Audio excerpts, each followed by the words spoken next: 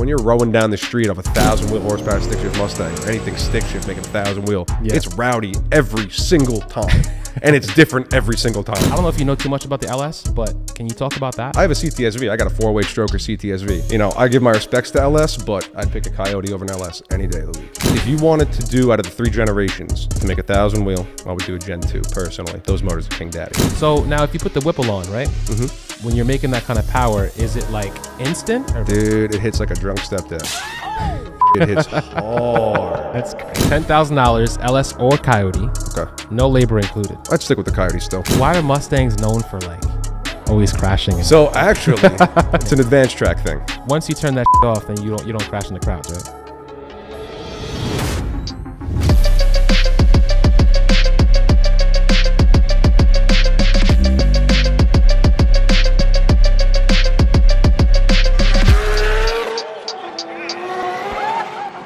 Welcome back to another episode of the Street Alpha Podcast. I'm your host, Tukes, and today we are in Coyote House with Joe Ward. Let's clap it up for Joe Ward at Coyote House. Oh, we got appreciate it. Thank you for having me, man. So I appreciate you. This is a pretty dope setup, thanks to the Mustangs in the background. So Joe is going to try to convince me to buy a Coyote. As you guys know, I have a Supra with the B58, not a Mark IV 2J. But apparently from the conversation we had last week, he told me that this platform has a lot of potential to make power. Absolutely. So we'll talk about that, and hopefully you can convince me to switch over to American Muscle. Maybe I'll get a Mustang or something like that. One day. Yeah, I gotta be riding out with my guy Yuri over here, who has a crazy build. Fast guy so shit. How long have you been working on Mustangs? Do you only work on like Coyotes or? Correct. So I work on specifically the Coyote platform, Coyote Voodoo Predator. Okay. Coyote started 2011, which is the Gen 1, 11 to 14. Then you got the Gen 2s, 15 to 17s, Gen 3s, 18 to 22s, and then now the Gen 4s, which is the 2024s. 2024s. Yes. So this whole Coyote platform started in 2011. Correct. It was a 4.6 liter before at 2010. So those guys got shafted.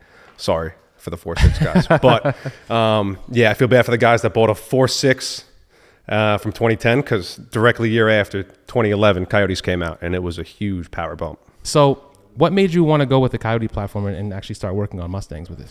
So I bought this car back in senior year of high school. So I've had it since I was 16, 17. I bought it because I was like, cool, Mustang, you know? Yeah. Had no idea the platform. Had no idea. I was like, oh, cool cars, you know?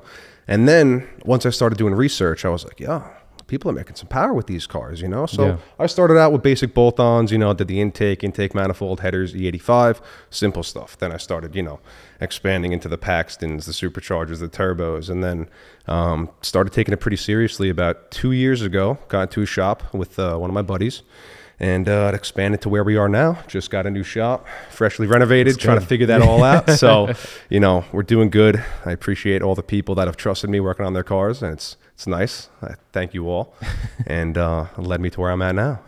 So you were working from home, and then obviously you moved up to a shop. Yeah, man. I was working.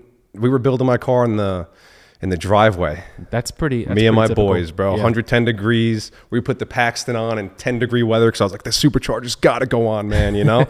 Then I got gapped by 2 BMWs. I'm like, I'm selling that shit. Oh shit, really? Oh yeah. What bro. kind of BMWs? F80 M3s. So got the Paxton on 93. I'm like, yo, I'm hot shit. Got walked. Immediately sold the Paxton. Was like, I'm going turbo. That's it. Damn. Yeah, the S55 was hitting probably. That's crazy. Oh yeah, man. I was like, come on. So can you talk about that a little bit? Because I noticed that a lot of people that I'm coming in contact with now who are at shops, they start the same way you did. Yep. So do you have any like advice for people who are trying to move into a shop, especially in New York, because it's expensive out here to have a shop? My main advice is you gotta spend the money. If you're doing it yourself, you gotta spend the money. You gotta learn. You gotta break shit. No matter what you do, you need to have hands on. You're gonna mess it up. I've messed up so many times on the road to this, you know, dumb mistakes, but then you learn to never make those mistakes again, you know? And that's what I try to tell even kids nowadays. Like, they'll come to me, they want me to put this part on, and I'm like, listen, man, I can charge you, no problem. But you can do it yourself. I'll help you. I'll FaceTime you, whatever you need, you know? Because I'd rather have the kids know how to work on their cars, Basic stuff. Don't go building your motor by yourself. Don't go trying to do this or that.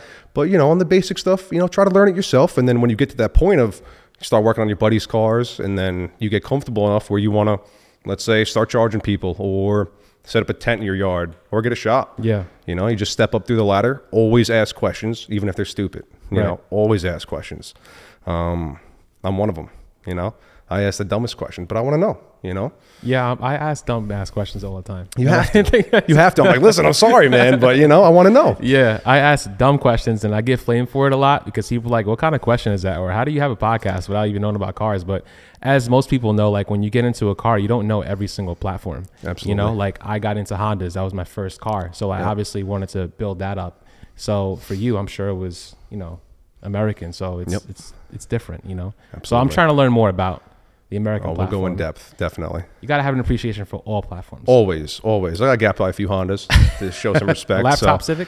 Yeah, oh yeah. Little spoon engine, you know, so. So if I have a budget, I'm only saying budget now because when you're younger, you kind of have minimal amount of money, right? Correct. So what are some options, before we get into that Coyote platform, what are some options for somebody with like a small budget and they want to build an American car? What can they do it with? As in all around year, make, model, or? Let's say Mustangs. Honestly, I mean, we can do like a basic bolt-on package, get you to around 470 to 500 wheel, depending what generation. What's a bolt-on for an American? So for me, bolt-on now is like a downpipe and like. Gotcha. You know So for like the Coyotes, as the Coyote guys know, bolt-ons is intake manifold, injectors if you need them, headers, a tune. And an injectors are bolt-on, huh? Yeah, we classify it as that. I mean, you know, it's only a 4-bolt fuel rail, bolts right on. Okay. So, damn, that just changes it up a little bit because now for me, like, it's so hard to go away from having just like a downpipe on my car and tune. Yeah, you're very minimalistic. We have to do a few things, you know, but honestly, it's such a simple setup. You're in it like $5 or $6 grand realistically with tuning. Bad. Yeah, it's not bad at all. You get like 470, 500 wheel, depending what generation, of course. You know, the Gen 3s will make some more power. The Gen 1s and 2s, you know, you'll get 450, 470, depending on the setup, you know. Right. So, again, so many options. So the most common thing you hear is like, oh, just get an LS and, you know, make some power with that. I hear that all the time. Even in the argument that I've had before on a different episode about American muscle and building it for cheap. Yep. So I don't know if you know too much about the LS, but can you talk about that? I'm not too well versed in the LS. I have a few buddies that have LSs and they're great motors, you know. They're definitely on the cheaper side. They fit in a wide variety of vehicles. You know, you could swap them into anything. They're decent, you know. I like them. I have a CTSV. I got a 408 stroker CTSV. Okay. You know, so, you know, I give my respects to LS, but if it was me any day of the week, I'd pick a Coyote over an LS any day of the week. I don't care what setup it is. Why is that? So these motors, little small block Ford action, you know, these stock motors, we'll put them to 1,000 wheel. No problem. Is it going to last forever? No, but we can do it. Unopened. I won't even throw oil pump gears in it just to make a statement, you know? Oil pump gears for the stock motor. People start saying when you open up a stock motor Coyote to put oil pump gears in, it's unopened. We're throwing oil pump gears in it. You know, we're not adding any power to it. Yeah. It's not adding anything besides just safety. You know, we'll keep stock valve springs, stock heads, stock cams, stock bottom end, make 1,000 wheel, no problem. You give me a Gen 2, a little bit of boost, E85, we're flying. Hold on. So what gen is the best to have then to make power? Because there's different generations. Obviously, you said 1, 2, and 3. So you said you can make 1,000 on that. Is it all of them, or just the latest one? The Gen 1s, like my car, they have the weaker rods. So you can. I have had a few people, or there is a lot of people that make 1,000 wheel. It's not recommended. You could do it, but if you wanted to do out of the 3 generations to make 1,000 wheel, I would do a Gen 2 personally. Those motors are king daddy. Those things just take what you throw at them. I'll throw 17 pounds at it, no problem, until the valves start floating. This guy is crazy. You know? And then we'll throw some valve springs in it. If you want to do some head studs, we'll do head studs. But at that point, if you're opening the motor, just throw a short block in it. Swap the heads over, valve springs, retainers. We're on our way. Are all these parts interchangeable between Gen 1 and 3? Correct. So it's a modular motor. Okay. So what we can do, we do like Frankenstein setups, like a 3-2-1. As in the first number is the motor, the short block. The second number is the heads. And then the third number is your timing. So you would do a 3-2-1. Gen 3 bottom end, Gen 2 heads, Gen 1 timing. Your timing correlates to what generation your car is. So if you have a Gen 1, you need Gen 1 cams. If you have Gen 2, you need Gen 2 cams. Just how it goes with the ECU. So, but we could even do a 311. My motor prior to this one, it was a Gen 3 bottom end, Gen 1 heads, Gen 1 timing. Yeah. So super interchangeable. We could do 5.2 Voodoo blocks. I'm sorry, 5.2 Predator blocks, which a lot of guys are doing. Those heads slap right on. So I could throw Gen 1 heads on it, Gen 2 heads on it. No problem. So everything is interchangeable, even... In a sense, yeah, there is some... Like Gen 3 heads can't because you have DI. Right. So the Gen 3 heads won't fit on like a Gen... Well, let me think here. Let me do some math. I love that. I'm going to make the math, you know. You can throw... I don't know if many guys have thrown a Gen 3 head on like a Gen 1. Not sure if you could do that or not. What would be the benefit of doing that, I think you could.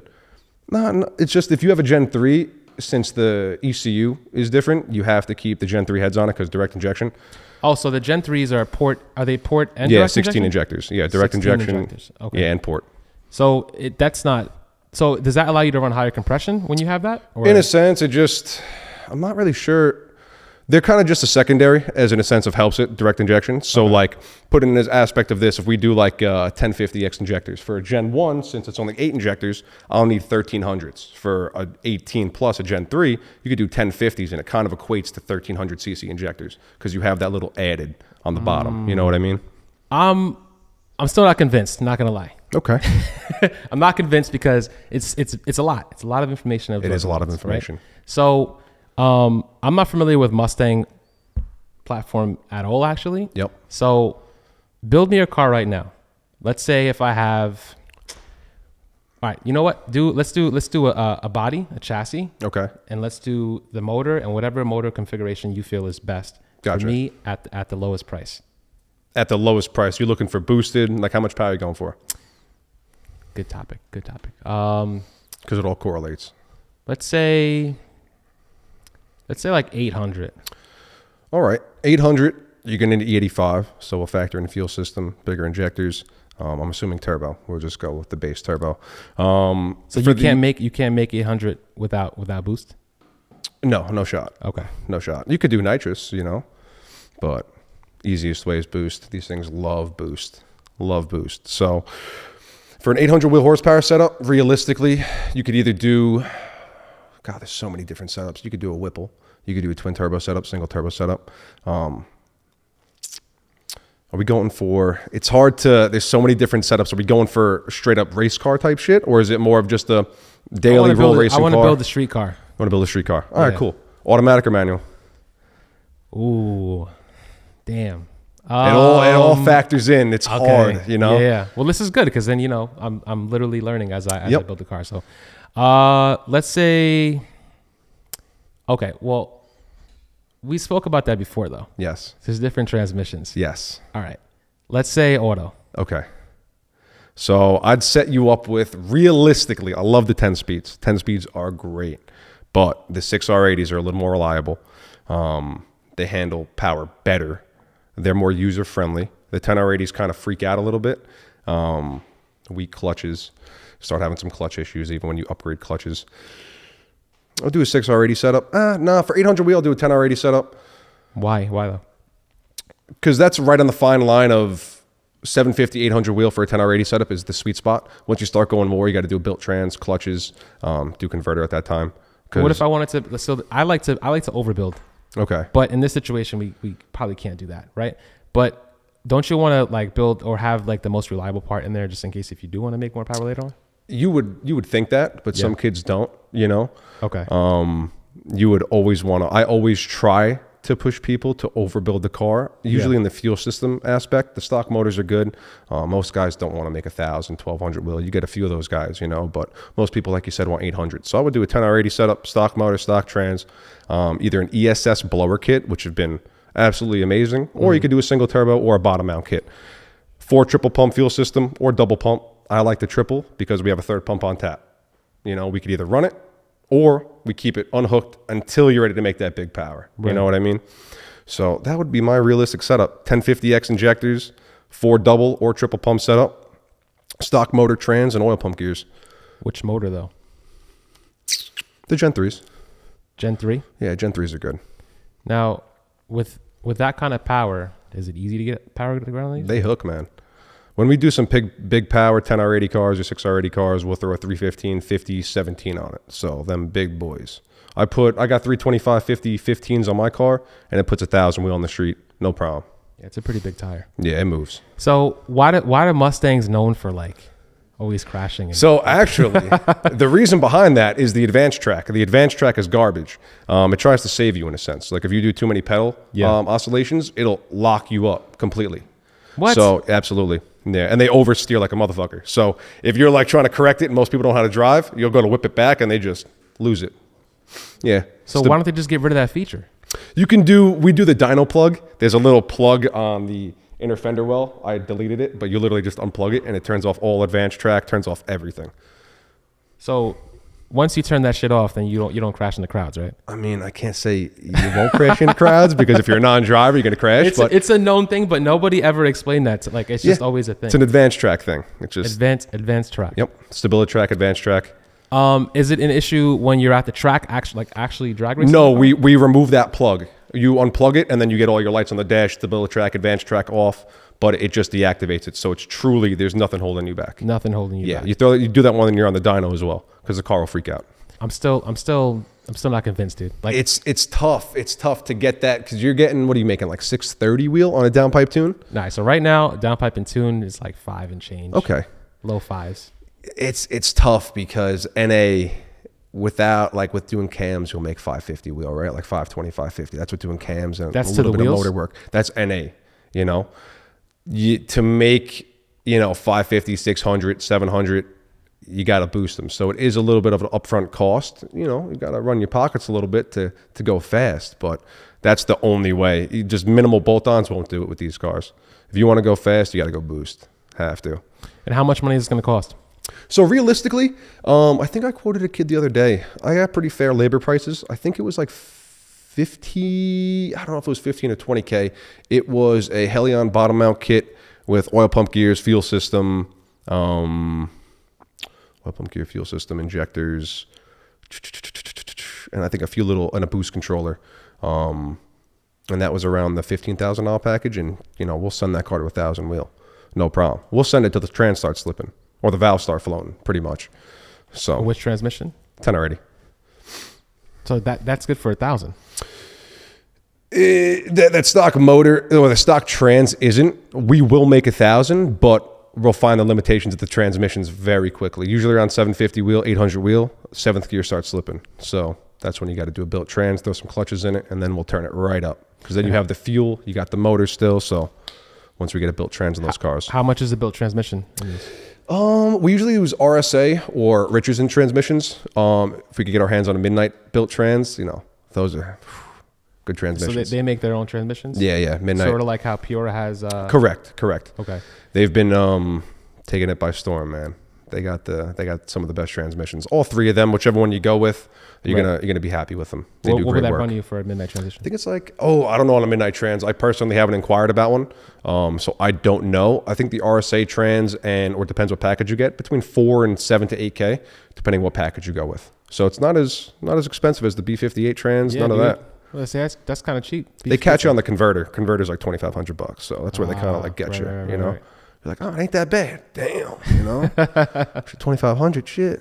Yeah, that's because the pure trans are pretty pricey, but they hold the power. Yeah, it's realistically with these platforms, you got to put a little initial investment. You give it boost, you give it fuel, and then when you want to take it to the next level, you throw a built trans or a built motor in it, and then you're really going fast. So, it takes you about 15K, 10 to 15K if you're going through a shop. Depending on what parts you get, you can go to cheap turbo kit, you can go to really expensive turbo kit like Aldo welds.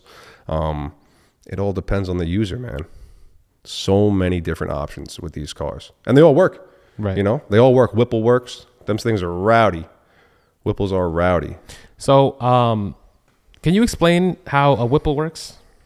Yeah, Whipple's a roots blower supercharger, so it's driven off the crank pulley. So you pretty much have an elaborate scheme of pulleys and combos, pretty much of tensioners, and spins the blower. Okay. In a dumbed down version, This is one of those dumb questions, because this is like one of those dumb questions that we spoke about earlier. I never looked into it. I know there's pro chargers, right? That's correct. Like similar to a turbocharger, but correct. Not necessarily. Belt driven turbocharger. It's not driven off of the exhaust. Correct. Right. So there's a Whipple. Yep. And what other power adders are there? You have the centrifugals like the Paxtons or the Pro Chargers or the ESS kits. Well, those are all like centrifugals, turbos, right? They're belt-driven turbos in a sense. So that's your centrifugal superchargers. Okay, and then so then a Whipple? Can you go into detail about that? Yeah, a Whipple is a roots blower. So a Pro Charger or a centrifugal is usually mounted off to the side or in front of the motor. So it's away from the motor, mounted kind of like a turbo. A roots blower is slapped directly on top like an intake manifold. Okay. So it gives you immediate torque. It has down low response like you wouldn't read about. You know, you'll make 800 foot-pounds of torque at 3,000, 3,500 RPM. You know, that's absurd. So how much power? Like, what's the most you can make on a Whipple? Like, how much can it add as opposed to like going turbo or boosted? I mean, if you go from an NA car for like 450 wheel, yeah, you throw E85 injectors and a Whipple on it. I mean, you'll pick up 400 wheel. 400? Yeah. So this car right here, actually, he's coming in for a 3.0 Whipple, triple pump fuel system, oil pump gears, and you know we're gonna put this car at. It also has a built trans in it as well. So we're gonna do around 850 wheel on street driving. Then we have the party pulley for the track. So. See, now, all right, now you got me looking. You said 400 horsepower. Oh, yeah, easily. You go from 450, we slap, like, no joke, bro, this car makes 450 wheel. We'll slap it on the dyno and give you proof as well. We'll make, I don't know, 12 to 14 pounds. We'll make 850, no problem. Yeah, on the first rip. But, okay, so how much is Whipple? Whipple kit, depending which one you get, because they got stage 1, stage 2s. You could find them used for 6 to 8 grand. Brand new, they're like 11 to 12K. Oh, that's pretty pricey. A little pricey. They are pricey. See, it's like pricey. That's like, damn, it sounds good. That's what it is. It's like very minimal mods, but yeah. those minimal mods are expensive as fuck. You know, a triple pump fuel system from Ford is $3,500. Damn. You know, yeah. So now, if you put the Whipple on, right? Mm-hmm. Sounds so weird. If you put the Whipple on, when you're making that kind of power, is it like instant or is it more? It's instant. It's instant. It is instant. It's not like boost, like turbo. Dude, it hits like a drunk stepdad. Shit hits hard. That's crazy. Hard, a drunk stepdad bro. is crazy. What? You want to chuck a rod and throw a Whipple on that motherfucker? Straight really? up. Hell yeah. So a lot of power in the like low. A lot of power right away. Oh yeah. All right. So that opposed to like a supercharger or a pro charger, a similar kind of feel. No, not at all. Because it's belt driven? Not at all. Well, in what aspect? From a roots blower to a centrifugal? Or yeah. So, yeah, way different. So a centrifugal goes by RPM. So if you're looking at a graph, right? If we're looking at a graph, our supercharger line is going to be like this. It's going to stand right up and then either plateau or come back down. With a centrifugal, it comes up at an angle and you make your peak power from 7,000 to 8,000 RPM. That's where a centrifugal shines. So like for 10R80 cars, since they stay in such a high RPM for so long, yeah, an ESS or a Pro Charger works wonders on these cars because you're in such a high RPM all the time. On a manual car, I wouldn't do a centrifugal. They sound dope, love them. Yeah, but you fall out of boost, and then it's just you're waiting for it to kick back on. It kicks back on for 2 seconds, and it falls out of boost again. They're just annoying. Okay, so that's some good advice right there. So now, what if you have like a TH400, a 3-speed? So I recommend Turbo 400s for the guys that want to go real fast, real fast. You could throw it on a Whipple. I know guys that have a Paxton 2200 with a Turbo 400, 200 shot of nitrous. JJ Manis, actually. Guys are going pretty fast. I think we're like 860s. With the Paxton 2200, 200 shot with Turbo 400. Shit's moving. But for the turbo cars like 10R80 guys, right? Okay. For the Gen 3s. You start finding limitations with those transmissions. You could build them for 1200 wheel, but they start freaking out. No matter what you do, they're just not the happiest of transmissions. They always have problems. So because of sensors and stuff? Or? Not even that. They're just, put it like this, like they upshift when they want, they downshift when they want. They just do some weird shit, off. So that would piss me the fuck off. They're cool transmissions. They sound cool. They go fast, but they just have their little quirks that are annoying. And when you make big power, you want to get away from the 10R80 or you're just going to be chasing your tail. So if someone came to me with a Gen 3 and said, I want to go real fast, I'd say, yo, JPC, stage 3 Turbo 400, built motor, turbos, and you'll go real fast. Real fast. Well, all right, so the Turbo 400, I guess I'll call it that. Yep. I like TH400. It sounds whichever one. So there's a 3-speed, right? Correct. Now, you mentioned that the Pro Charger? Yep. Is that just like a model name or it's just like a... Yeah, so... what's the correct term to you? It's a centrifugal supercharger, right? I say Pro Charger because everyone knows what a Pro Charger is. That's like it's kind of just though, like, right? yeah, that's the brand Pro Charger. But everyone correlates Pro Charger to Paxton and ESS. They just know. It's like, all right, it's off to the side. It's like NOS. Exactly. You know what it is. That's why I say just Pro Charger, because everyone's like, oh, I know what you're saying. You know? So I'll stick to Pro Charger. You guys know what I mean here. Yep. So now the Pro Chargers, because where you're making the power, you said a 10-speed is better because you're up in RPMs, right? So now what about a 3-speed with that combination? So the 3-speeds work good. It's just you need a lot of power. Turbo 400s rob power. I wouldn't say it's dramatic, but they do rob power. So you need a little bit more up top. And it's just, if it was me, I wouldn't recommend someone came to me that wants to go fast, I wouldn't recommend a Pro Charger with a Turbo 400. I'd be like, yo, go turbos. Because 95% of the guys go Pro Charger or Whipple, and they sell it and go turbo. Really? 100%. Because every of single time. How similar it is in terms of how no, it does power? Because power control. It's pretty much, when we do turbo setups, we can ramp it in when we want it and how much we want it. On a Whipple, it's just all the time. On a centrifugal or a Pro Charger, you find yourself wanting more and more and more, you know? So on the turbos, there's so much adjustability. I could be cruising on 7 pounds. Next thing you know, someone pulls up next to me. I'll crack the bottle, CO2 bottle, be at 13 to 15 pounds, no problem. Or 20 pounds and gap a motherfucker, you know? So I like the turbos because it's just user-friendly. You could have it do whatever you want, you know, at any given moment. So now do you guys have some type of feature built in where it's like boost by gear, you know? Yes. So I'm known for stick shift. I love my stick shift racing. This is stick shift. I'll never, ever put a different transmission in this car. And we set these up with a boost leash boost by gear. So it's a clutch. It's off a 12-volt clutch activation switch, and it cycles through the gears. So each individual gear, it has its preset on boost, and then its rate. The rate is how fast it comes in. If it's going to come in like this, or if it's going to come in slow and pick up in each desired gear. So that's what I usually set up on the big power stick shift guys that go turbo. Either do that or a Cortex. That's another boost controller. The best one you could get is AMS 2000. Start doing boost by mile an hour.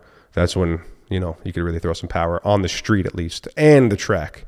That's one of the best boost managements right there. So you can literally just mash the pedal all the way to the floor, and it'll still be at. Yeah, in a sense, like you got to dial it in, and you need to find what PSI works on the street and how much power you could actually put down.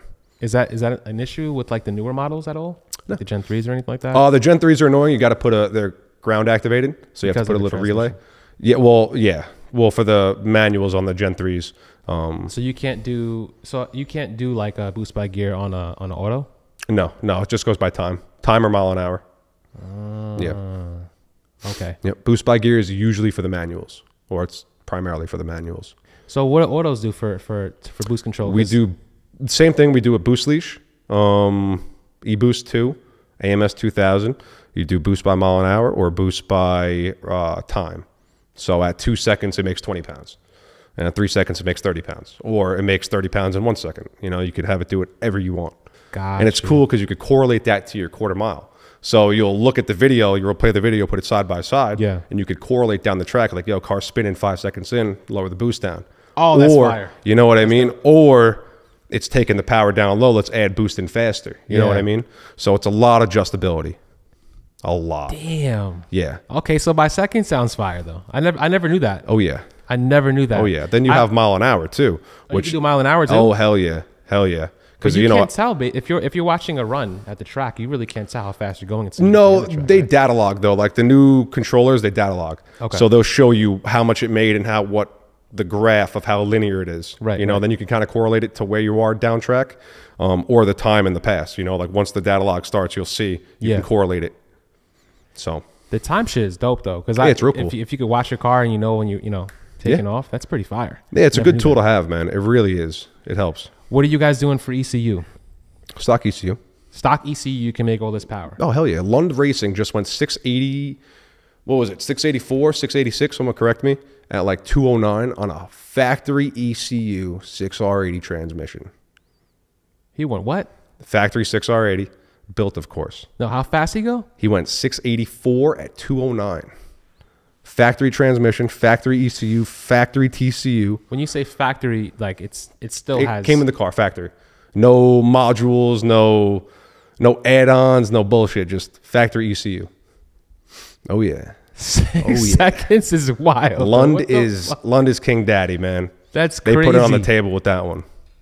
So what kind of setup does he have on his car, you think? I think it's a twin turbo setup, built motor. I don't know the specifications on his car, but Lund is hands down one of the best tuners for the Coyote platform.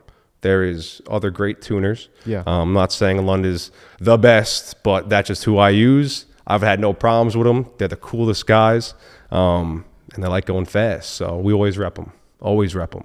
But there's good guys too. You know, you got Vapor Performance. You got Palm Beach Dyno. You got Rob Shoemaker. You got Tricky. You got Ortiz Tuned. There's so many different options that you can use. I just find my little niche with Lund. We have good communication. So cars come out great. So who's got the fastest car out here in New York? Like the fastest, I guess, Coyote. Oh, man. Fastest Coyote? Yeah. Just so I know. Like, so stick shift, me. Anyone could find out. Anybody could find out. But stick shift wise, Coyote. Oh yeah, Long Island. Oh. Any stick shift Coyote, Long Island can get the work. Okay. Automatic. I'll get my shit pushed in. Damn. That's yeah, I'll get my shit pushed in with an automatic. But stick shift wise, I'll fuck up any other stick shift car. So whoever wants to fuck around and find out, let me know. Automatic wise, you know, you got Thug, you got Problem. I've seen Thug's car go, you got, oh God. That car is fast though. Thug's car is fast. Dude, there's some cars out east too that are fast. Not as much dig cars, but they fly too. They're going 8s. Anybody going to the track though that you know from out here? I know a lot of guys that go to the track around here, but they keep their numbers disclosed, and you know I don't want to tell their numbers or anything. But they're going fast. They're going real fast. It's hard to really pinpoint who is the fastest because like, actually, and you have Rod 718. That car's fast. Normally with the BMW guys, everybody knows their times. Like everyone talks about it. It's pretty open. So like with the American people, I'm not really sure. Like they kind of more grudge oriented. Yeah. You know what I mean? On the track, they don't really disclose any track times. You know, I'm trying to think of who on Long Island would have, or even New York, one of the fastest ones around that I know of. I'd have to say Thug, Problem. The guys who are just outside. Yeah, outside. Basically. Honestly, yeah. Yeah. Any other? Well, that's just for you mean for Coyotes? Yeah, Coyotes. Oh, okay. You know anybody who's just like a American car period, like fastest? Like it could be a vet or something like that too. Oh, there's so many, dude. You got Slowly Hellcat. That car's flying. Hellcat. Oh yeah, twin turbo Hellcat built by Rippatuned.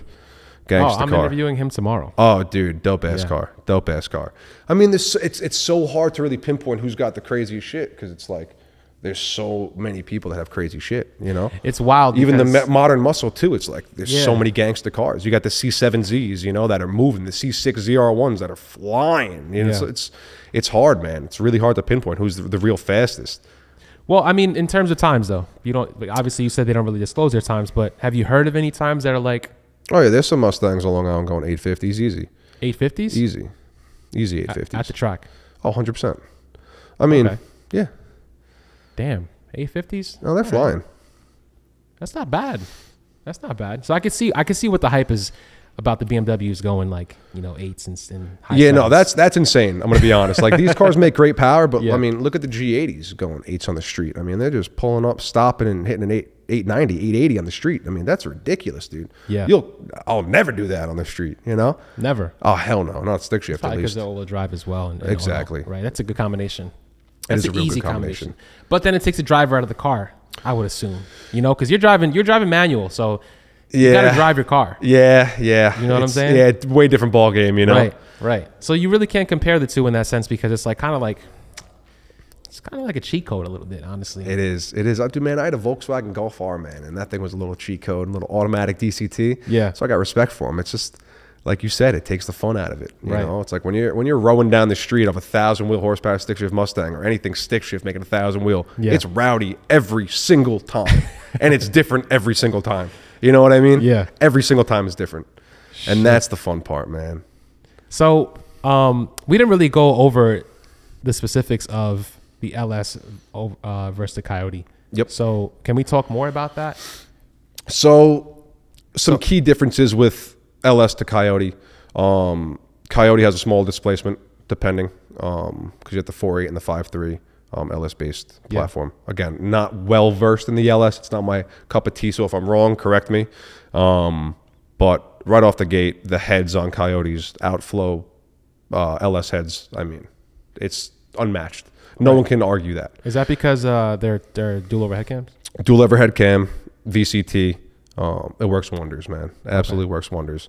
The short blocks are great, or the bottom end's great for a 5 liter. Makes good power, holds good boost. you don't really got to mess with as much shit on a Coyote as like an LS. An LS, when you really want to make some power, you got to throw heads on it. You got to throw cams in it or a cam in it. You got to do valve springs, retainers, lifters. You got to do everything to make some power with those. Compared to these, I'll throw oil pump gears in them on my stock cams, my stock everything, and gap them. You know what I mean? Or make a 1,000 wheel, whichever one. But what's cheaper?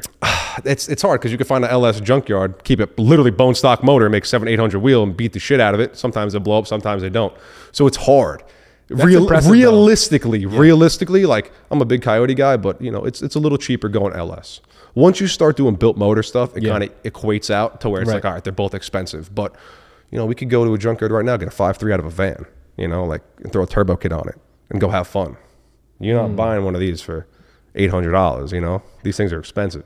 They definitely look expensive for sure. Yeah, they are. It looks like it's got a lot of the heads are expensive. It's just, yeah, you heard heads on these cars, you're upset. You're having a bad day. You can rev higher in this because of the cams though, right? Oh yeah, we'll rev these out bone stock with a tune to 8,000 RPM. Manifold dependent, as in what manifold's going to actually make the power at high RPM. But yeah, like my turbo car, spin this to 8,500.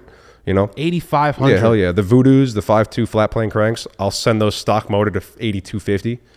Dude, that's crazy. Yeah. Oh yeah. And they love the up top. They love it. 82. You get those in like a S2000. I was revving out to 80. The same thing. It's nuts. It's nuts. And it's crazy too because you get the trucks, right? So that's what the F-150s, and the RPM goes to 7,000 RPM on the dash. Yeah. So it's weird. It'll just pin 7,000 RPM and just keep it pushing. You know, or just stand there and you just hear the car revving up. You're like, yo, and then it shifts, you know? What? Oh, it's cool. It's real cool. What's done to your car specifically, like this setup? So this is a built motor setup. Built motor, built trans, built rear. It's built front to back. Rod piston setup, stock sleeves, 87, 82 turbo, ID 1300s, 4 triple pump.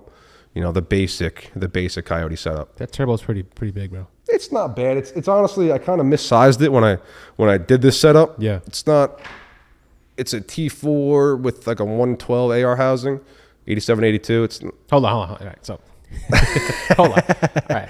So we got to break that down a little bit because I know I had some turbo talk with you last time. Yep. Right. So on my S2000, I went with a 0.991, I think it was. I had a S366. Okay. So the T4, it was T4 housing at the outside. Now I went with that because I didn't want to go too big, because then obviously turbo lag. Correct. Right? So what's the ideal setup or ideal turbo for your car? So for this setup, this is an 8782. I wouldn't recommend an 8782. These kits, the On3 kits, a single turbo setup at least, is like a 7675 T4 0.96 AR housing. If you're looking to make under 1,000 and you see yourself never making over 1,000 wheel, do a 7675 T4 0.96 AR housing. They work great. They light up great. They make peak power well. If you see yourself going more than that and you want to make 1,000 plus, I would do a T6 flange. T6? Yeah, T6 immediately because back pressure with these cars. Yeah. The base kits come with like an 8096. And then some guys do like upgrades 8896. Some guys do like a 89103. You know, they do huge turbos. Right. But you could get away with the 7675 or 8096, and those work magic. They work real good. So for those people who don't understand the numbers, can you kind of explain that for the housing? Yeah, well, to be honest, I always get myself confused. Inducer, exducer situation? Yeah, you have your inducer, which is your first number, exducer, second number, and then your AR housing is how big the actual flange on the back side is. Right, the hot side. Pretty much what that is that's your back housing, as in the larger, the more power you can produce, as in it expels more exhaust gas. Right. So it helps with less back pressure. With that, you'll lose a little bit of spool. It's not going to be too drastic, but if you oversize the AR housing, you could definitely, won't be able to spool the car. So you have to find that happy medium. Right. I like to recommend for the single turbo guys 112 or a 132, depending how big or how bad you really want to go with that setup. Right. That's kind of, what, a hot side you're talking about? Oh, yeah, hot side. Oh, they big boys, bro. They flow big. 132? Yeah, I just put one on a Gen 3 car, single turbo. It was a 7875 with a 112 AR housing. And they want me to go bigger. Lund wants me to go bigger, so it's also 4 more cylinders than what I was. Yeah, they make a lot of back pressure. Like compared to like if we can't put a S300 line turbo on this car. Hell no, that's tiny. Maybe if we do twins, you know what I mean. But even then, it looked like big in the car. Yeah, but nah. Yeah, exactly. In this, like that looks like crazy. Yeah, you need some pretty decent sized turbos. With the twins, you know, most guys we really like to run the 6466s or the 6462s. Very popular turbo. Yeah, they make great power. You'll make 1400, 1500, and they spool great. That's usually what I like to recommend. Or you do the 6062s. On the Coyote? Yeah, hell yeah, absolutely. 60, okay, damn. Yeah, on any real twin turbo setup, Gen 1 to 3, the 64, 66s, if you want to make some power is what I usually recommend. You could do, we just put 67, 66s on a sleeved built motor, Gen 1. You know, he's going to make some big power. But damn. So I think I noticed a lot of people when it comes to the BMW stuff, they really don't know anything about turbos. And I've noticed that over the past 3 years since I've had the Supra. You ask somebody what turbo they have, they tell you what turbo they have, but they don't really know why they have that turbo. They don't know anything about hot side, back housing, T4, they don't know anything about that. And I think it has to do with just like, you know, following the rest of the culture, saying, oh, well, I have a downpipe in tune. This is what turbo I have. I have a hybrid turbo, which is cool. But when you have to build something like, let's say like not JDM, like a Honda, you basically have to do it yourself because those cars don't come like that. You know? So I had no choice. I had to go on the forums, do research, literally go on like tuning forums and stuff like that and figure out all this stuff about the turbo stuff. Find out the hard way. The hot side and things like that and how it affected your spool times and so on. So for me, I had a twin scroll set up on mine. Yep. So are you twin scrolling this as well? No, this one's an open. Open? Yeah. Is there any big difference when it comes to having a twin scroll on this because of how it's single turbo, right? Yes, single turbo. So, like, does it make any difference? Because usually it's like a divided housing. So, does it make a difference if the air is just like flowing into the same? For these, we usually recommend just as least amount of restriction as possible. There probably is a scientific reason. I'm not quite sure what the divided housing realistically does. I think it helps with spool time. Like the Garrett's, they do the divided housings, helps with spool time. But I'm not quite sure. With these, you don't really see a difference. It kind of just lights up. It just lights the fuck up. Yeah, because that's what I asked you last time because it's obviously a V8. Yep. So if it's divided, normally like on the manifold, the exhaust manifold, it's going into flowing more efficiently rather than just cramming air into just on the Hondas at least, like when you do divided, you'll have two runners that come into the flange. You know, on the Coyotes you kind of have the turbo header and then it comes forward and then you have a crossover and then it meets. So it doesn't play too much of an effect on it. Right. It's just we just slap a turbo on, it just makes some power, you know? Power. Hell yeah. So what are some of the things that like prevent you from making power on this, or some things that you should probably, like you said, oil pump gears are one of them. Yeah. Now, if you're going over 1,000, is there anything else that you feel like, you know what I'm saying? You should definitely change. So like a basic for all the guys that want to do a built motor setup, keep it simple. Do a built short block, rod piston short block, ARP main studs, ARP head studs, some nice Cometic MLS head gaskets, .040 or 40, whatever it is. Do valve springs retainers, and dude, don't touch the heads. You could port them whatever you want, but does that make a difference? Because the heads flow well, right? Yeah, they're decent. The Gen 1s and Gen 2s flow good. Gen 2 flows a little better. Some guys like to do the Gen 2 heads. The intake cams are a little better as well. So is that like the 3-2-1 you were talking about? Exactly. When you really, you could play with them a little bit. Like some guys, put it like this: a stock GT350 head, the Voodoo head, flows more stock than a ported Gen 1 or Gen 2 head. Stock, it flows better. So if you were to make a gangsta ass motor, you would do like a sleeve 5.2 Predator with GT350 heads or even GT500 heads because they flow so much more, you know? Interesting. Yep. So the GT350 has a 5.2, right? Correct. 5.2 Voodoo. Flat pane. It's naturally aspirated. Correct. What year is that? What year is that? Those, what were they, 15 to 17 or were they 17 plus?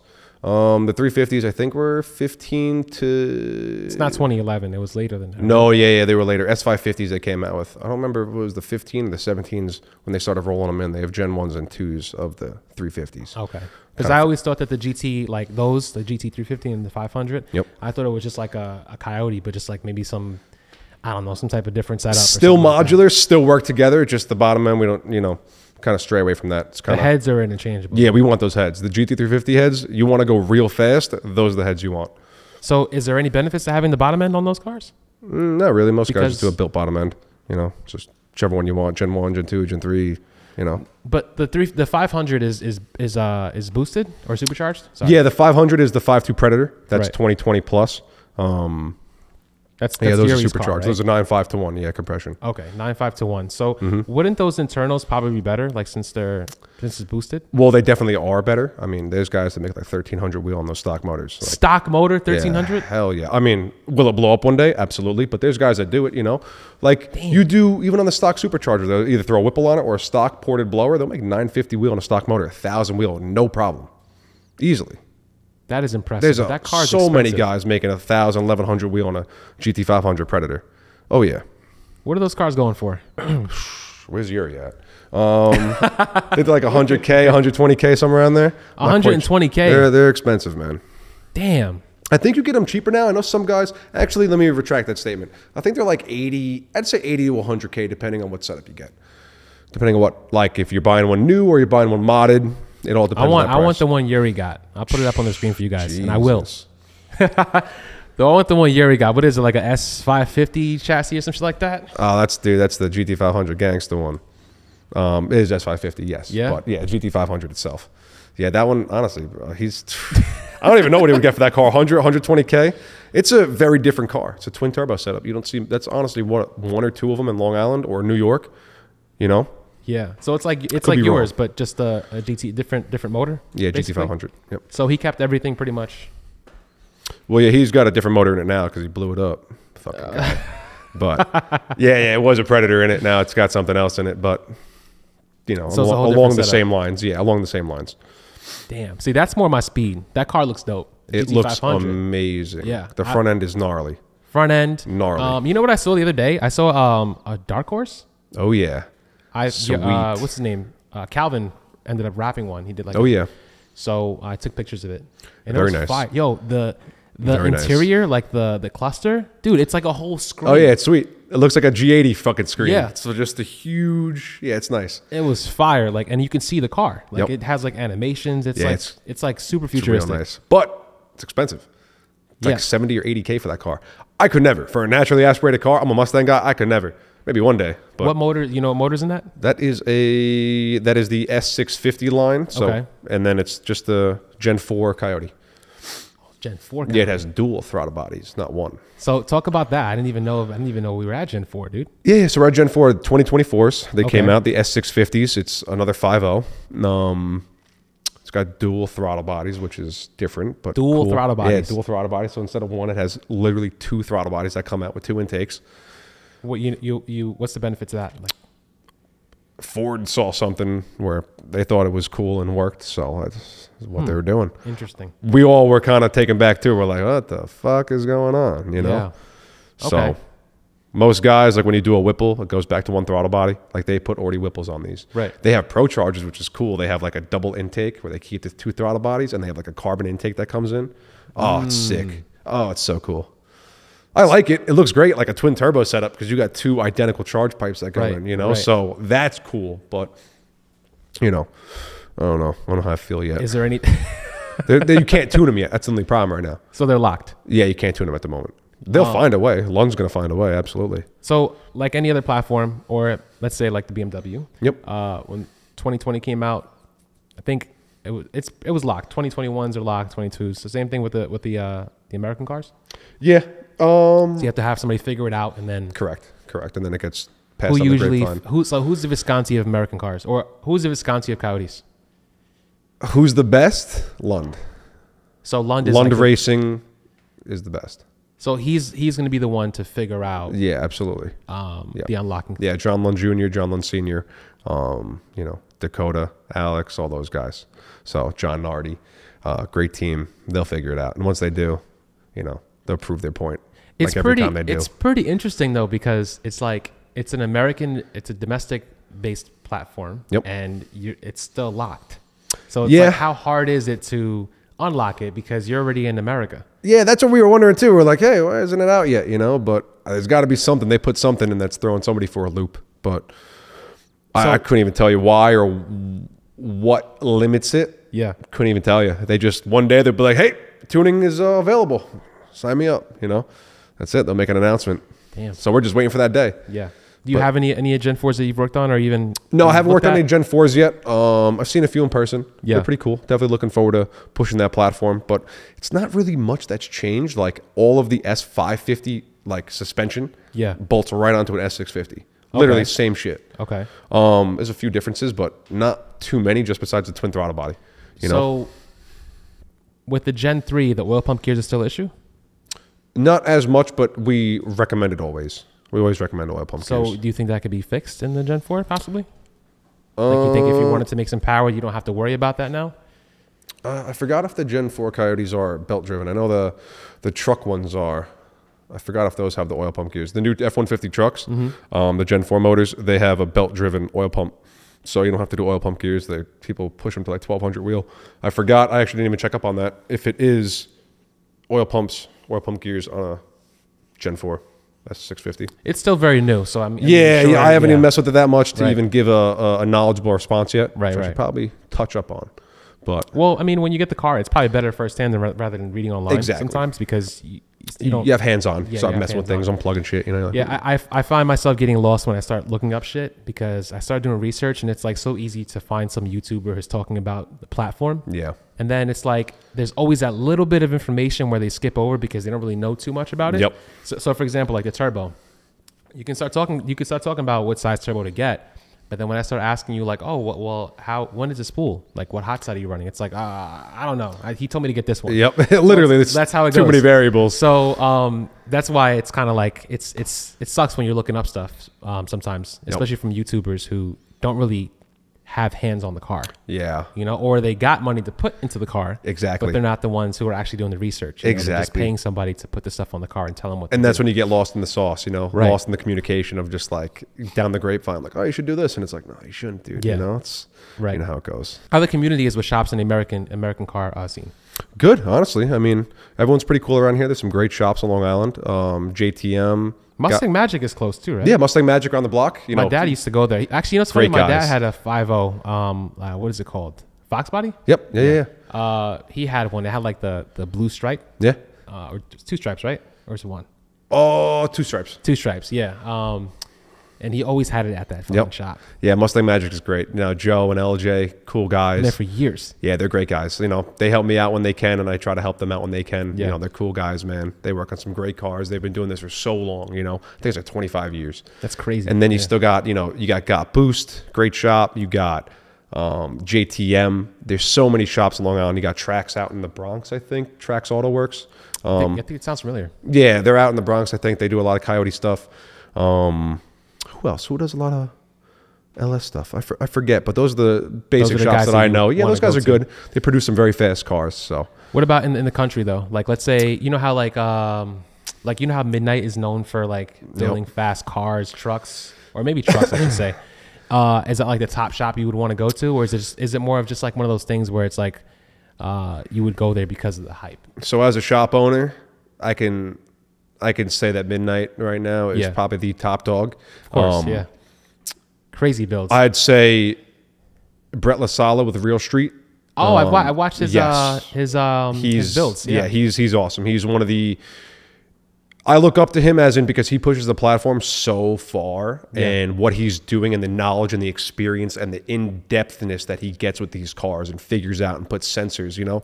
He really pushes these cars to find out what the limits are and keeps expanding, you know. I mean, look at that program they have of Real Street. Yeah. They're known for 2Js. Now look what they're doing with the Coyotes. They're going, what did Brett go? 630 at 225 at World Cup on a 5.2 Predator stock sleeve short block. That ain't no billet block. That ain't no bullshit. He went 630 at 225 on a cast OEM block. Cast OEM block. So the blocks on the Coyotes are open deck? Yes. Okay. So that's coolant passages, all that. So what we do is we do cylinder support in a sense. We sleeve them out so that it can handle the pressure inside the cylinders. So, yeah, Brett, I mean, is pushing the platform. Yeah, they did an FFRE short block, which I think is the best engine program around besides RPG and TKM. But back rolling into that of the shops, it's definitely Real Street with Brett LaSala, Midnight Performance. I mean, man, look at what they're doing with Lund. I mean, they hold damn near every record there is for Coyotes. You got Certified Performance out in the West. I mean, there's so many good shops in the United States when it comes to coyote specific wise, at least. You know, even with the Mopar stuff or going into the modern muscle stuff, you got Ripatoon, you got Team Hellcat, you got, there's so many. Yeah. There's so many. But for right now, for me, it's Midnight, Real Street. Those guys are killing it, bro. Absolutely killing it. Yeah, I enjoy watching them do like motor builds and stuff. Yeah, hell yeah. With the engine building. I feel like Midnight, well, it's not, I feel like it is true. Midnight's more of that down and dirty shit talk, make it happen, fast cars, fast shit, and more Real Street's more informative, track orientated, less street stuff, very let's go fast, drag and drive, push the platform. Right. Not like Midnight isn't, but you know. Yeah.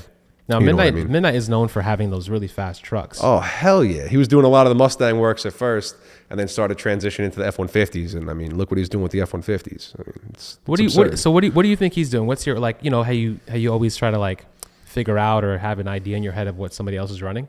What do you think that this guy's running to like, make his cars go that fast? So I say it like this. Everyone's got the same recipe. Everyone's got different sauce, though. He's got a different sauce. It's the same recipe that everybody can do. He just adds their flair. Same with other shops. He knows, he's done so many setups where it's like, he knows everything. Yeah. He knows, hey, I want to make, hey, yo, kid, you want to make 1,300 wheel? Do this. Done. You want to make 1,800 wheel? Boom, do this. Yeah. You want to make 500? Do that. He just knows. He's done it. He has the experience, and he's proven. He's got the numbers. He's got the times. It's like, dude, you know, how can you beat it? Yeah, it's really dope, though. It's all the sauce, you know. Like, he just has it, you know. And then there's things that they don't show, you know, like, is the truck gutted? Is it not gutted? The world may never know, you know? I mean, that's really never anybody's business anyways. Exactly. You know? That's part of like, you know, that's part of like the hustle. That's how it goes. Yeah. It's how it goes. You have no idea. Yeah. You know, and they do it cool, man. They got a Tonne cover on it, murdered out windows. You can't see nothing. Yeah. You know, but if you know, you know. But it's the same motor that you would get in this. Yeah, it's nothing simple. Like the motors that he has, Midnight has, Real Street, like the motor Brett LaSala has, you can buy that from FFRE. Like fast forward racing engines. I could call them right now. They have sleeve short blocks in stock. I think it's like 11, 12 grand unless their prices went up. Ready to ship, you know, and that's 1,800 wheel horsepower capable, no problem. You know, in stock, ready to go. No bullshit. Tried and true. So again, it's the same recipe. It's just when you get the motor and you put it in, different sauce, you know. What if I put like a Coyote in like a Supra? I mean, you could, but you might get a lot of hate, dude. You might get a lot of hate. Why would I get hate though? I don't know, because it can make so much power. I know, but it's, well, number one, I don't even know if it would fit because these motors are so big. The heads are so big. I don't even know if it would fit. So is that why LSs are more interchangeable? You can swap LSs are way smaller. Okay. Width wise, because the Coyote heads are just massive. Like it doesn't look that big. Well, it does. It does. It looks like It looks like literally like a 2J and like a 2J it's ridiculous. It's ridiculous. My buddy has an F body and we were doing measurements and shit and he was like 5 inches off. He was like, yeah, this ain't gonna happen. I was like, damn, shit. That is a big motor though. It is a big motor, and it's the heads are. I mean, the heads are like this thick. You know. What would you be able to put that in then?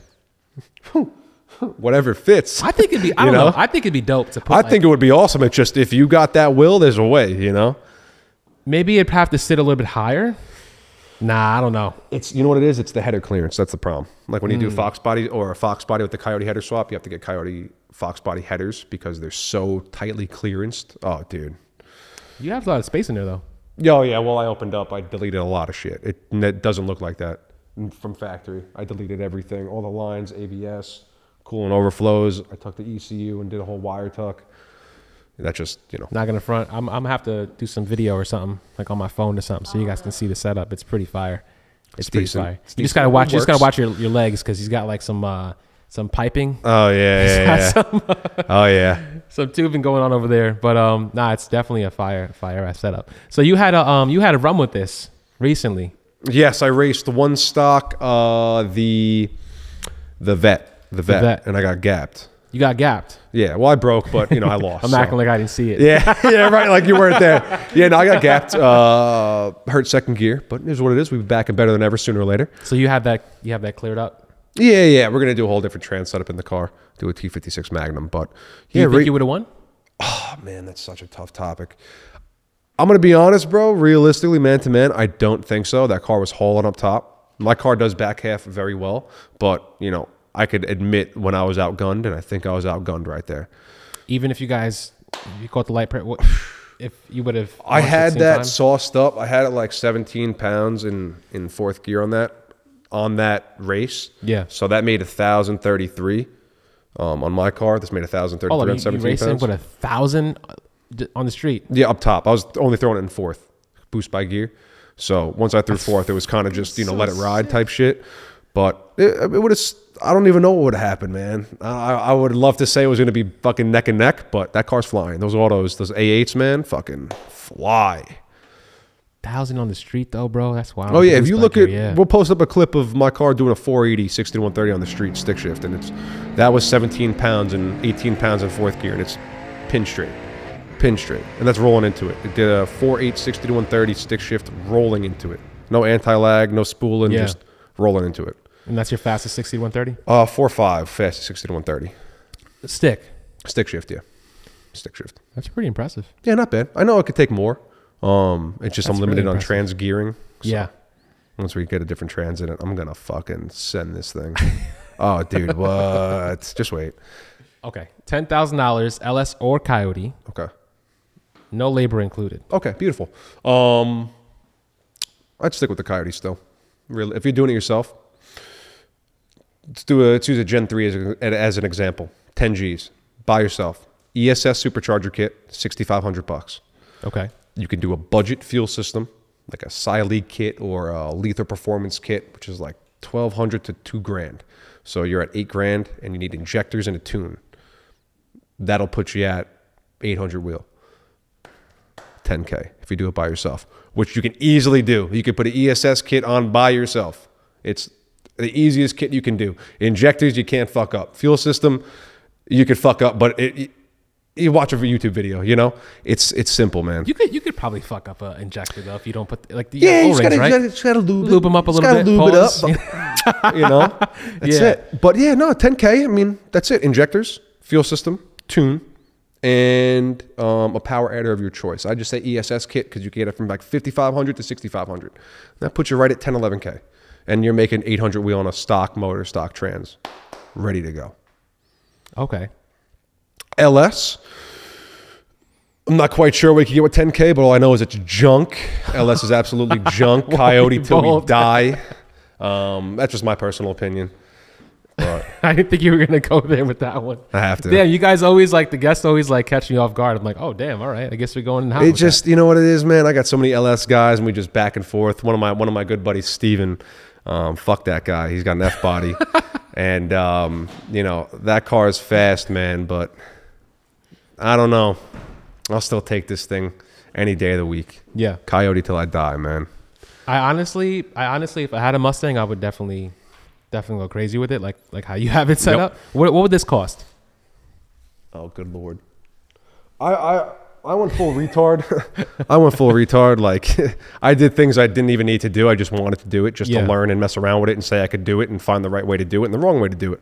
I spent way too much money on this setup. I've been like third turbo setup, you know?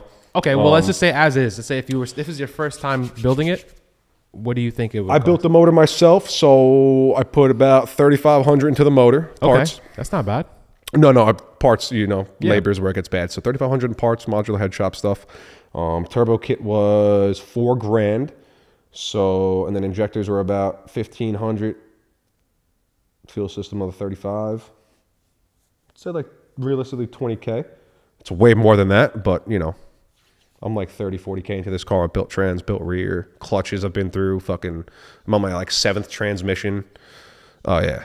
So if we tally up, but if you tally it up from first time building it without the replacements, yeah, 20K. I could, dude, 15, really 20K, you'll make 1,000 wheel, 100%. Yeah, I'd say around there. So how much is the body of the car?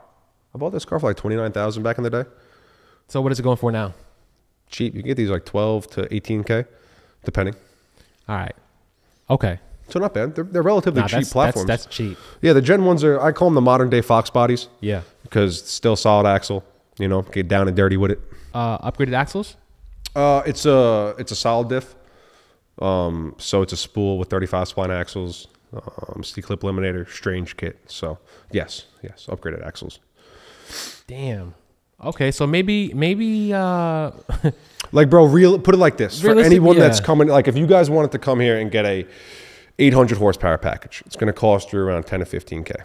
Labor and parts. Maybe American might be the way to go though. And you're only a built trans away from going real fast. Yeah, but even a built transmission is not as much as no, it ain't that bad at all. It ain't that bad at all. I think I gotta look back at one of my invoices, but I think it's like 20, 25K. Parts, labor for a twin turbo kit, fuel system injectors, built trans, like really ain't that bad. And you're gonna go real fast. You'll go bottom fours with that, 60 to 130. Bottom fours? Oh yeah. I mean, so I just finished up 2 single turbo cars, 10R80 cars, stock trans, stock motor, 9-10 pounds of boost, barely leaning into it. They're running 5.2 60 to 130s on 9 to 10 pounds. So you give me a built trans, I'll push it to 16 to 18 pounds. You'll go bottom fours, if not threes. Easy money. What's the how much PSI you running on your car? 18 now. I haven't put it on the dyno. I put the third pump in, so I'm gonna send it to like 25 pounds. That'll make like 1300 wheel. So shit. Yeah. Damn. Yeah, we're gonna turn it up. Okay. Turn it up real high. So yeah, so I think actually now that I have an idea and understanding of how much it costs to build a Mustang, it makes sense. I could see where Stefan was saying that, like, you know, it's probably cheaper to build an American car for sure because BMW shit is expensive. Yeah. And then even the transmission, we're like fighting to even get past 700 foot-pound torque. Mm-hmm. So you guys are already making that chilling. Yeah. Oh, you know what I'm saying? You don't have to worry about that. And then when you're building a transmission, you're already over 1,000. Over 1,000. Exactly. Well, you're building a transmission on the 10R80s usually around 750, 800 wheel because you're slipping seventh gear. Right. How we prolong that is put 315 gears in it because it keeps you out of seventh gear. You'll do like a 60 to 130 in sixth. You know what I mean? You'll top out sixth. That'll give you some longevity in the trans, but regardless, you start turning it up to the 1,000 wheel, it might do a hit or two, but it'll start slipping next pass, you know? Yeah. And then you got to either turn it back down and wait, budget yourself for a built trans, clutches, converter. Do you guys have like a trans tune or something like how we have XHP where it puts more pressure on the clutches? Correct. It's all loaded into one tune. So like you get a London Racing tune through email, it's just load up the tune. It's an engine transmission tune. You could adjust both. If you don't like the way it shifts, you could say, hey, listen, it's a little drivability is a little weird. They'll work with you. They'll be like, oh yeah, it is a little weird. Here you go. Bang. Car drives great. Or they'll say, hey, I want the shift points at 8,000. They'll be like, all right. And then they'll be like, I don't really like the way that looks. Let's bump it down to 7,500. Yeah. So it's cool, a lot of adjustability. Damn. Yeah. Okay. All right. So they're cool, man. I love these platforms, and I'm very biased, so, I respect a lot of different platforms, Mopar, LS. It's just these things they're proven, man. They work so good. They really do, dude. They love boosts. It's like cocaine to them, They're like, just fucking give me it, I could tell because this guy over here, I'm not getting in his car. But his car's fast. What are you making? Like 1,200. Yeah. That's bullshit.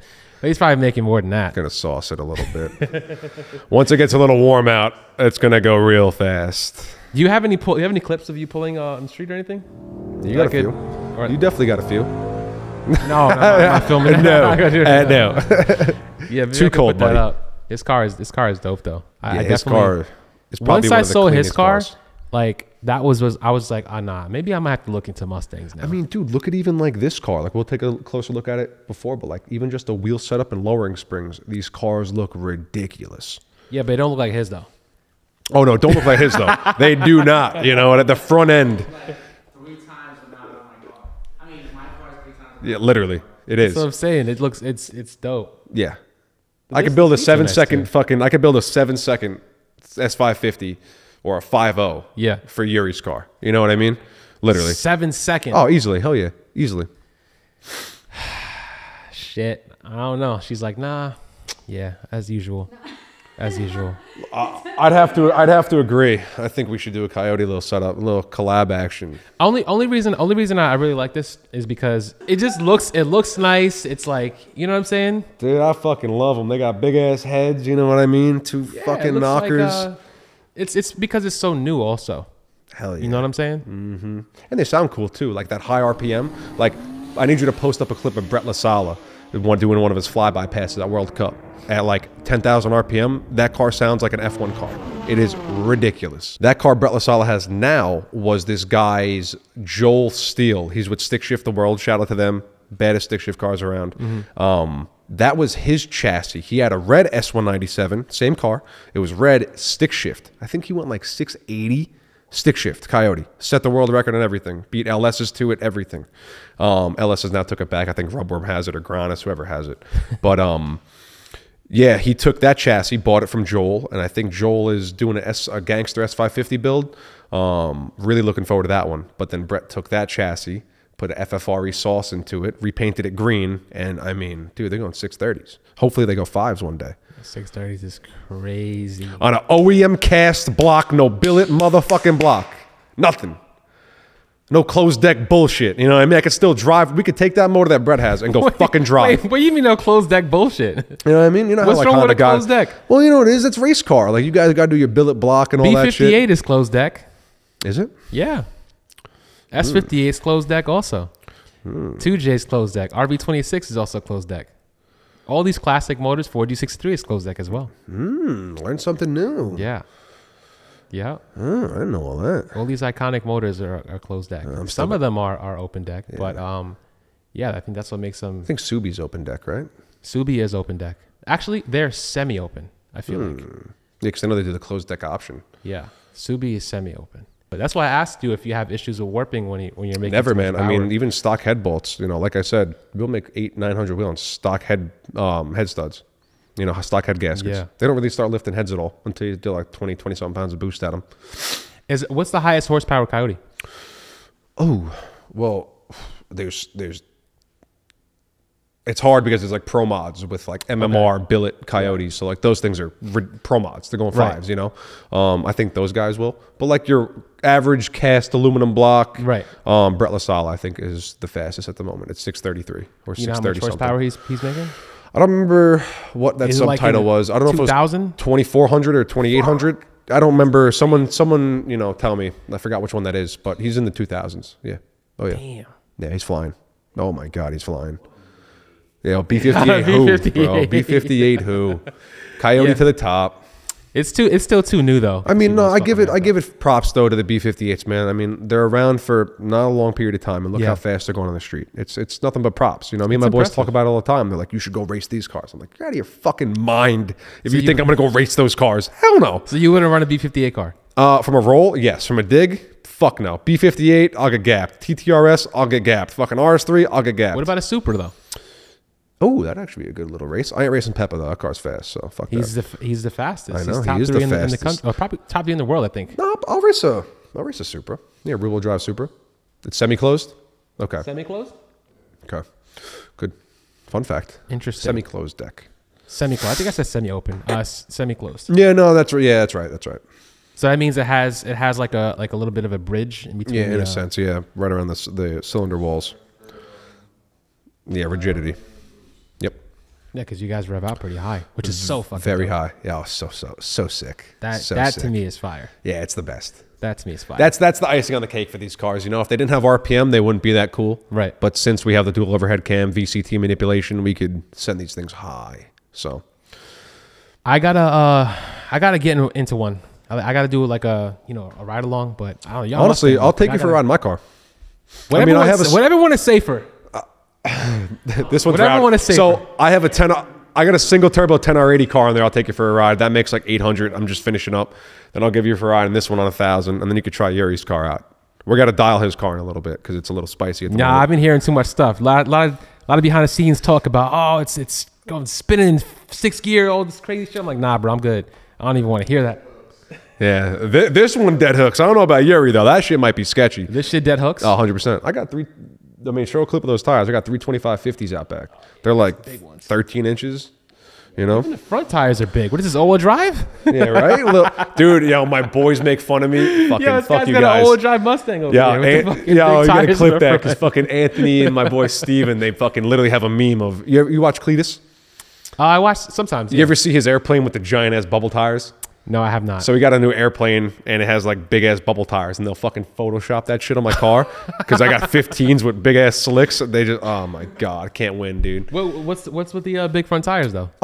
I did a bias ply and I did 15-inch conversion. Wait, hold on. Hey, You did a what? Bias ply front tire, so it's not a radial. It's a bias ply. So bias it's ply. It's a little Okay. poofier up front. Poofier. I've never heard of that word before. Yeah, bias ply. Bias ply? Oh yeah. So there's two different types of tires. You have your radial, which is a harder compound, more street tire friendly, and then you have a bias ply. Bias ply is way softer compound, more for stick shift racing. I have never in my life heard anybody say that word. Yeah. Bias Bias ply tires. That's like you look at like the CO7 Hoosiers or the Mickey Thompson stiff walls, the Mickey Thompson slicks. Those are bias ply. You could tell like this. You have a car that has bias plies on all four corners. You push the car and the car like rocks back and forth. You can see the tires flex. On a radial car, you're going to push a radial car. There's no give. Like, I wish I had slicks on all four at the moment because you could see. So like mad squishy. Yeah, literally. It feels like you're driving an old Cadillac, bro. You know what I mean? Really? Yeah, hell yeah. So is it a smoother ride? Yeah, it's smoother. I like him. I daily on slicks and skinnies. What's personally. the downside to do that? Don't take turns fast. What about rain? Don't drive in the rain or take turns fast in the rain. Okay. On ramps aren't your friends with skinnies. I'll tell you that right now. Are they loud? No, not at all. No. Not at all. Just when you get on an on ramp and an off ramp, you're going fucking 20 miles an hour. You're that dickhead fucking. You know, every time. How do you feel about R888s for Mustangs? Fucking hate them. Where's tires? Fucking hate them. How do you feel about Nittos? Love them. NTO5Rs? Well, Fucking love them. They still make them for you, or Hell yeah, they don't absolutely. make them for my car, but I like the R888s. They just have horrible tread wear. And if you have bad alignments, which a lot of the S550 guys do, they'll throw springs on it and be like, fuck, I'm lowered. But it's like you need fucking camber arms, you need toe arms because these things suffer from fucking camber wear, you know? So you have to get adjustable shit. Nobody does it. Right. So, yeah, you tread wear the shit out of these things. You got to get like an angle kit. In a sense, you do like BMR Yeah. suspension stuff where you have double adjustable. You could suck it in, you know, go to presets. So, Interesting. yeah. There's a lot of shit, man. There's so much that goes into these cars, man. It's like we're going a little technical and in depth, but it's like sometimes it's a little hard to understand because there's so much information. Yeah. And it's, you know, I try not to come across as like, you know, Most I ramble Mustang guys sometimes do. because it's like you think about Yeah. so much shit, you know? It's like so much that goes into it. It happens to every American car guy I speak to. It's just like they just start throwing shit out like I'm like I don't even know, bro. Yeah, it's tough. How much it make? How much power it make? And then Okay. you got to like pull it back because you're like, yo, you know? And honestly, I'm not gonna lie, I'm always embarrassed to even ask because I'm like, if I start asking basic ass questions, they're gonna be like, this fucking guy doesn't know anything. Nah, hell You know no, what bro. I'm I don't saying? mind that at all, man. Yeah. So I mean, I don't care. Yep. People will say what they say about it, but Yeah, that's fuck them. Yeah. No, it's not even that. It's just like, when will you ever learn then?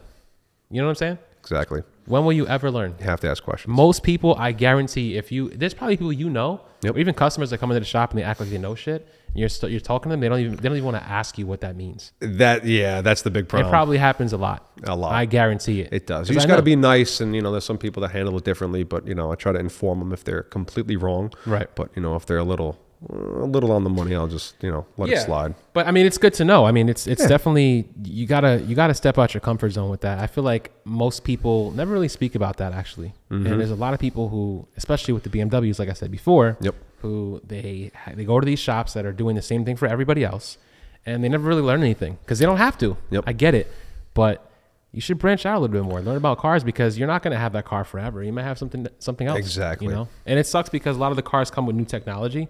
So that's why I kind of got scared to even bother with my car because it's just like it's not mechanical. It's They're more not technology.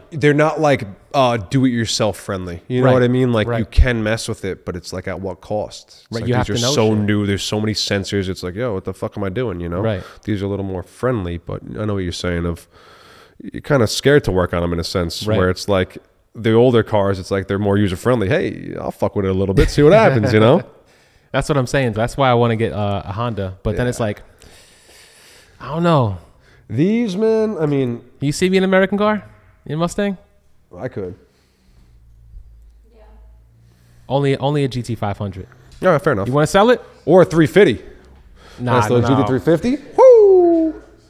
Nah, I can't do no 350, bro. I need the 500. I need the 500. Is there a difference in look between the two? Yeah, GT350 way and the different. 500? You know what you might like, honestly, bro? A Mach 1. The Mach 1 guys know what I'm talking about.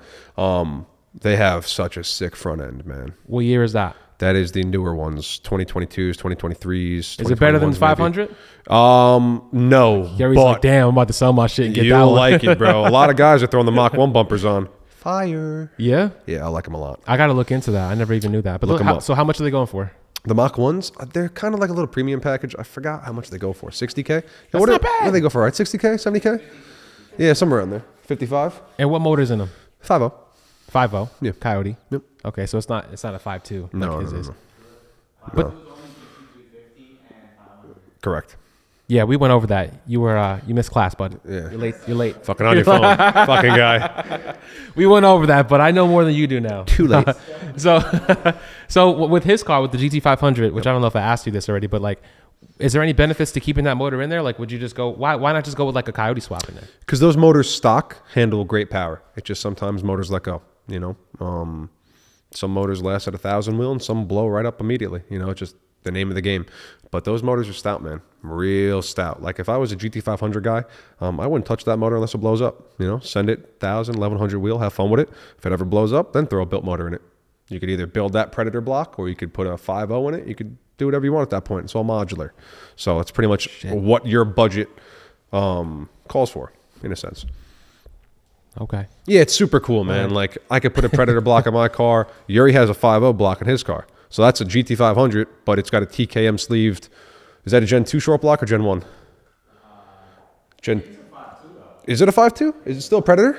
Yeah, it's a TKM sleeve Predator? Oh, he's got a sleeve? Okay. Yeah. All right, so You could get a 5.0 sleeve too, though. yeah, that would work completely in that car. It's no difference at all. Right. Okay, that's good to know. Yeah, so It's a Gen 3, though, I think. yeah, Gen 3 GT500. Fire. So fire. Fire. No, it ain't just black, it's fire, dude. The Nah, whole it's front fire. end looks ridiculous. I saw his car black, and then I was like, yo, I'm going to take my wrap off. Yeah, that thing's sick, dude. Yeah, it's dope. It's dope. So what's next for you, man? Like, I know obviously you're just moving to the shop. Yep. But you have more space now, right? Absolutely. Yeah, Yeah, yeah. getting a little bit of space. For some reason, the other shop felt bigger. Yeah, it feels a little bit bigger because the layout of depth. We lose about 4 feet in the shop, Okay. front to back, but we gain a little bit width-wise, which is Gotcha. always great. Some Gotcha. girth. So we'll take it.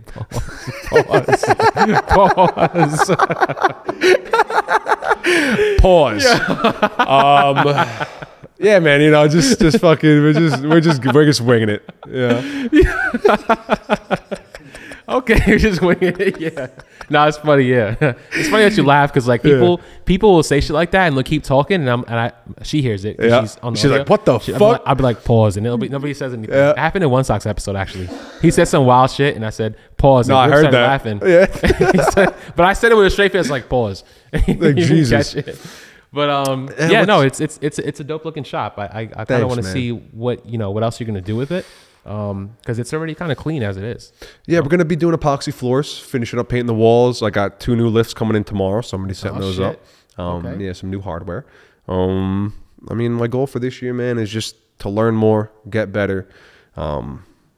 You know, educate as much as possible, have fun doing it, and help as many people out as possible, man. Right. That's what I look forward to is my customer service and satisfaction. You know, everyone can build cars, Yeah. but you know, I try to get on a level and understand and give good prices and feel the customer because we were all there. You know what I mean? We Yeah, all yeah. didn't have the money, had to figure it out. So, you know, my main goal is to just fucking blow up so I don't hurt nobody. No. So, no, I just want to do good this year, help everybody out, have a Yeah. good time doing it. That's one of the reasons why. Well, the reason why I chose to like have you talking about this kind of platform is because Yuri obviously has Yep. a Mustang, so he told me that you were the best one to speak to about it. But I I've already met appreciate you it. before that, and it was nothing but good energy. I didn't feel anything weird about you. Like you were explaining things to me when I was in the shop, and I had nothing to do with the situation, but you were explaining Yep. things to me about the car and so on. So I found that super cool and Yeah, hell super yeah. informative. And I felt like if I wanted to learn more about the platform, who else am I Always gonna doors ask? open. You know what I'm Not a saying? lot of people help me, or can't even say that, but a lot of people, you know how it is. They keep their secrets. They don't want to tell the younger kids because they think, you know, they don't give a shit. But Yeah. you know, when anyone asks me questions, it's always open. I always try to answer it to the best of my ability because some people just don't share that information, you Right. know? And I like talking about it. These things are fun, you know? It's my passion. I love building cars. You know, I like Yeah. seeing people happy after their car's built, you know? Like one of the kids, this guy Joe, we did a Predator swap. So the blower off Yuri's car, we put it on a Mustang GT 2016. Mm-hmm. And, you know, he was so ecstatic.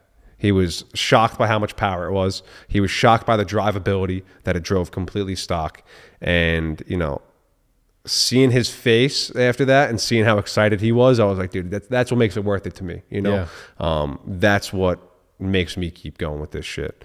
You know, I agree. I agree. That's the same, similar to what you asked me before about the interview. Yeah, got to keep once you get that reaction. Yeah, dude, it's awesome. Yeah, it's fucking awesome. And I always tell him too. I'm like, dude, this shit's fast as fuck, bro. Like, you gonna be fucking hyped, you know? And they get in the car, they're like, yo, you know, I love that shit, man. And then even the parents too. Like a lot of kids, I got a lot of younger kids that come with me, and their parents come, and you know, I try to be very personable with their parents, and even their parents find trust in me and let me build their children's car. You know, it's dope as shit. You know? Yeah, I feel like the American car community is more like very family oriented. Very super. And even when I was here last week, there was like a family that came in. Yeah. It's like, I'm actually doing some work with him. That guy Frank, he's doing built trans and all this fun stuff, and you know, such personable people, and you know, a lot of family men, women. It's a good time. She knew about the car too. Yeah, hell yeah. I was like, wait, she drives? Yeah, right. She's got fucking fuck you up, Frank. Yeah. I was like, damn, okay. So funny. Shit. They're funny, man. They're good people. That was dope, though. That was dope. So, yeah, man, I appreciate your time. Absolutely. Thank you for the hospitality here. Of course, we're in this dope shop. Hopefully you get this up and running pretty soon. I mean, it's already, you're working out of here yet, or? Not yet. Next week. Next week. I've had it for. You still own that? Yeah, still got that other shop. I'm out of there January 1st, so we're moving into here. I mean, ASAP. Get things rolling. Got a few builds coming up. Like I said, got the Whipple going on this one. Finishing up a turbo kit on another 10R80 car. Doing another GT500 blower swap on another GT, 2 ESS kits. I mean, it's nonstop. So a lot of fun projects coming up. Excited to share it with everybody, and you know, I'm looking forward to it. Really looking forward to it. So tell the viewers where to find you. So you can hit me up on Instagram, the Coyote House. I have a Google page, Instagram. Best way of contacting me is either through DMs or just shoot me a call. If you have any questions, concerns, call me, text me. I'll answer any questions, get you set up, swing by the shop, come hang out. We'll chat in person. So cool. Yeah, man. So if there was any information that you did not know, I'm sure people have, you know, the information on that. They usually comment things a lot of the time when we're wrong about something. Yep, absolutely. And it's good. I actually check the comments to see, like, you know, if they're fact checking, basically. Yep. So just be nice. You know, this is a disclaimer also, because we were supposed to do that in the beginning of the episode. Absolutely. And say, like, you know, this isn't like, you might have to do your research a little bit too. Yeah, of course. Of course. Nobody knows everything. Yep. Just because you have a shop and you work on these cars doesn't mean you know everything about the platform. So we're just here to educate and help. 100%. And based off of your experiences, you can share that with the people, obviously. So absolutely, I appreciate that. Of course. Yeah. Buy some merch. Shit's fire. Yeah. Shit is fire. I'm telling you right now. So yeah, appreciate that. You're actually the first or second person to see the merch. Yeah, we have hoodies in, t-shirts as well. These are really good quality. Took me a while to kind of source them, but they're really good quality. We're in New York, you know, it's cold. Most people who are watching are probably from the East Coast, I'm assuming, mostly New York. So you guys definitely want to be wearing hoodies around this time of year.